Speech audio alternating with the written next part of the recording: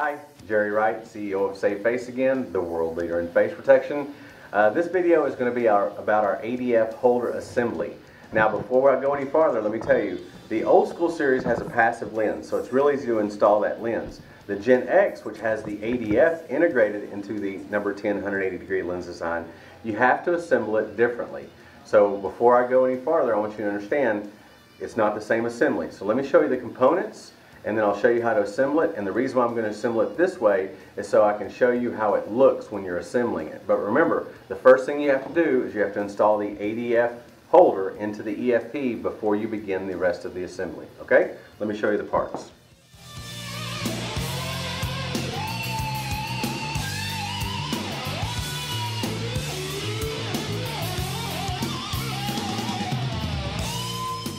We have the ADF holder lens. We have the outer protective cover. This is going to get splatter on it, so those are the ones you're going to replace the most of.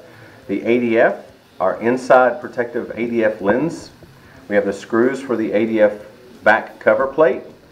Here is the spacer and gasket for the back cover plate, and we also have cheaters available in 1.0, 2.0, 1.5, and 2.5.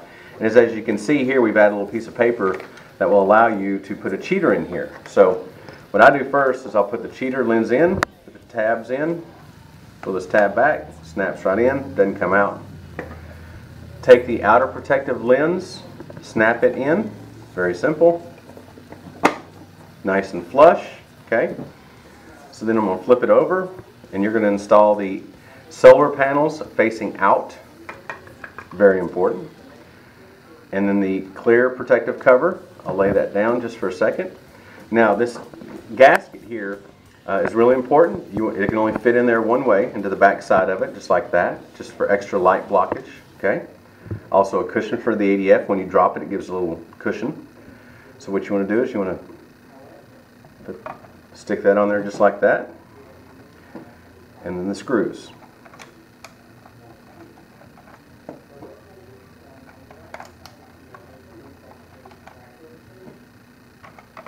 Really easy to do. Remember, I'm showing you this. This is what it looks like when you're doing it inside the mask. Okay? Just like that.